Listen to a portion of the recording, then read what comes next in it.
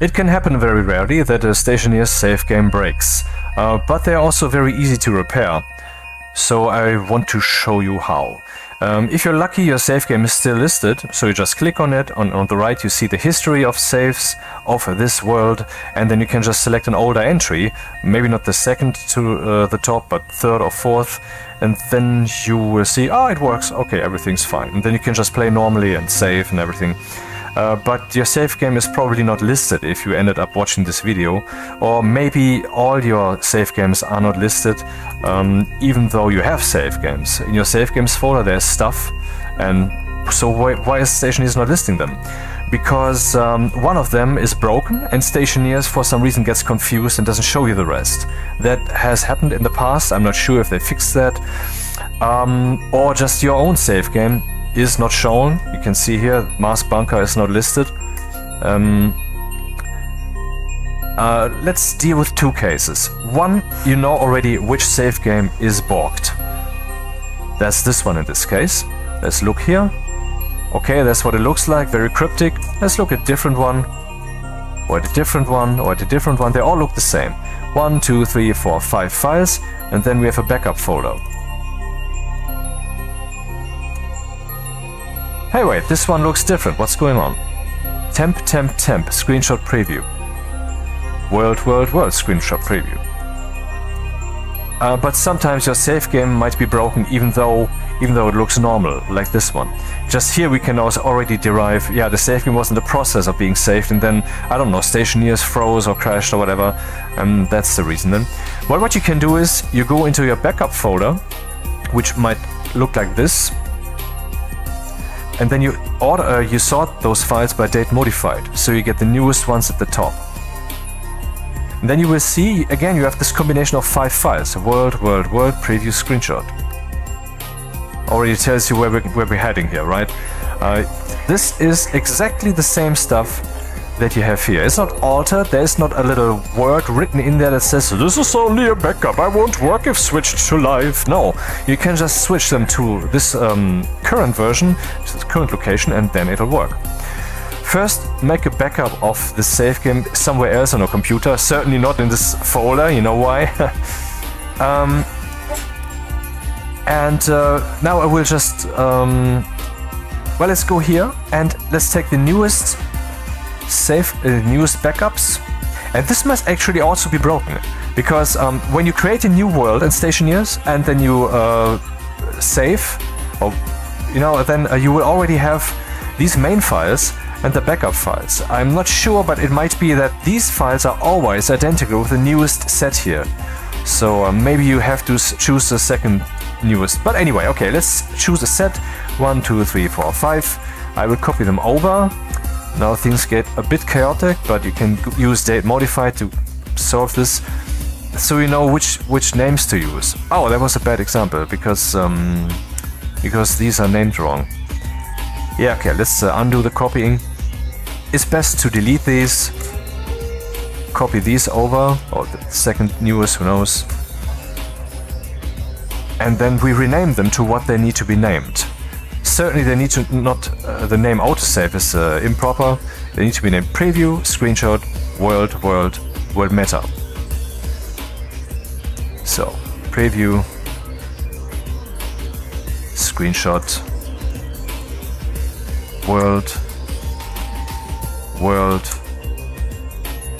meta. And that's already it. Now you can look in the save games list in Stationeers, it will be listed again, and you can load the game and everything continues as it was. And then you're fine. It's really that simple. You just take a backup save game, put it here, and make sure that, you know, okay, let's say, I'm not sure if Stationeers will actually analyze these files when it tries to list the save games, because maybe when it does that and one of these is broken, that might also then be a problem. So you might have to go a bit more sophisticated. You might have to say, maybe delete the first 1 or 2 sets and use the third set here and copy it over here. But that's generally the approach. That's what you have to do. Use one of the backups, put them here, name them properly, and make sure that there's no borked stuff in here.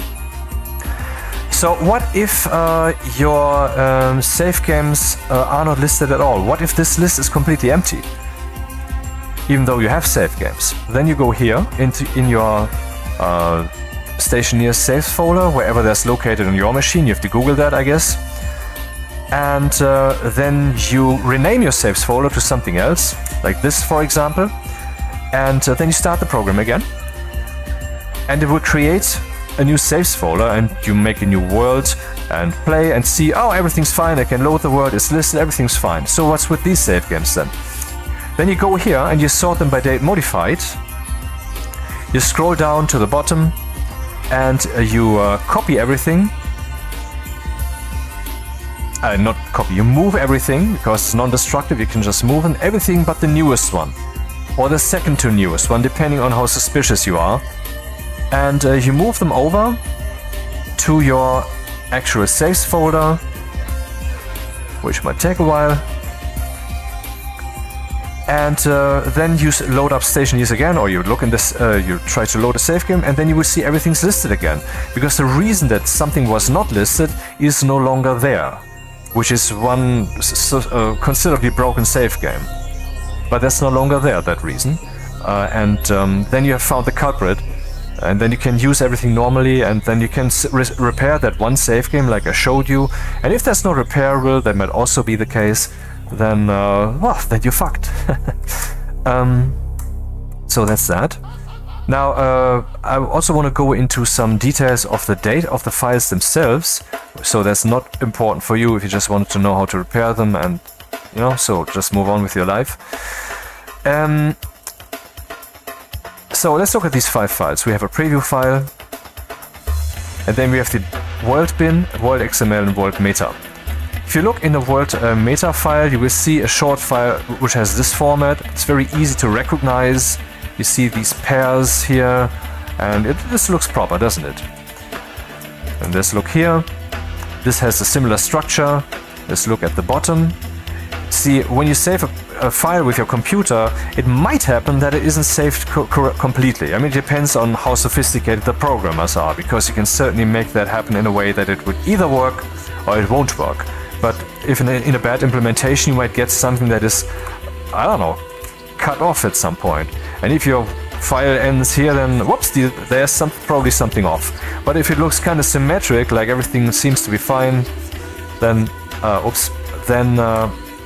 that's probably the case. Then we have the world bin file. It's a binary file, because that's the world itself. That's when you go out there and mine, and there's too much stuff to put in the text file. I mean, this file in the form of a text file will probably be 100 megabytes or more, so they put that here in the form of binary.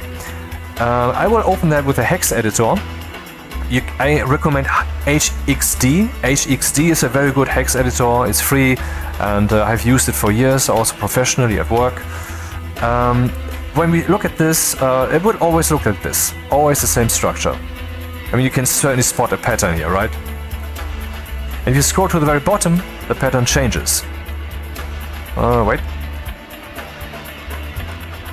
Here, la la la la la, and these are, I guess, placeholders to get to some kind of rounded block size, and this would then be filled up with world data, and when that overflows, then the next such block would begin, and so forth.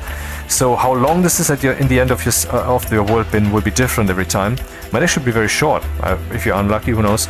But anyway, if you see such a thing at the end, then you can assume, okay, this file is also complete. And I had a friend on the Discord forums. I played with them, and their PSU, the power supply of their PC, crapped out, and then the save game that we were playing no longer worked. So I had him send it over to me, and then I looked at this file and I saw this, but it wasn't the structure. It was all 000. It was empty.